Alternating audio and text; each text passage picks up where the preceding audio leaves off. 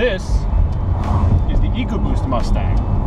Now, it's got a little 2.3 four-cylinder motor with a little turbocharger on it, and that is a very tiny turbocharger, by the way, but it still makes 310 horsepower and 320 foot-pounds of torque. Unlike the GT, the Ecoboost doesn't really have a savage personality.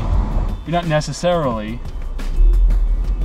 going to have a hard time pushing the car.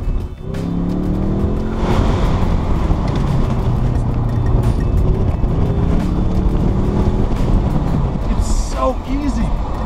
It's so easy. This car actually has a lot of grip.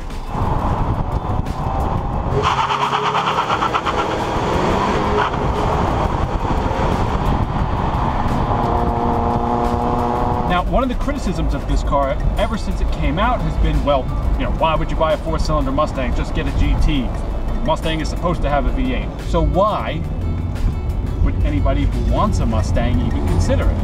Well, first and foremost, there's the gas mileage. With the top down, cruising at 80 miles an hour on a 200-mile trip, I averaged 30.2 miles to the gallon.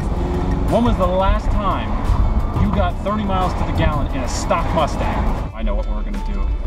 Oop. We're gonna almost stall. Nobody saw that.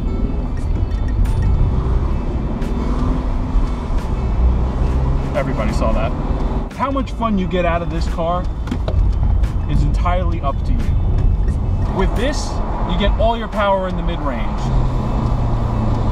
In all honesty, if you've never driven a rear-wheel drive car before, and this is the first one you do, I think you'll be okay.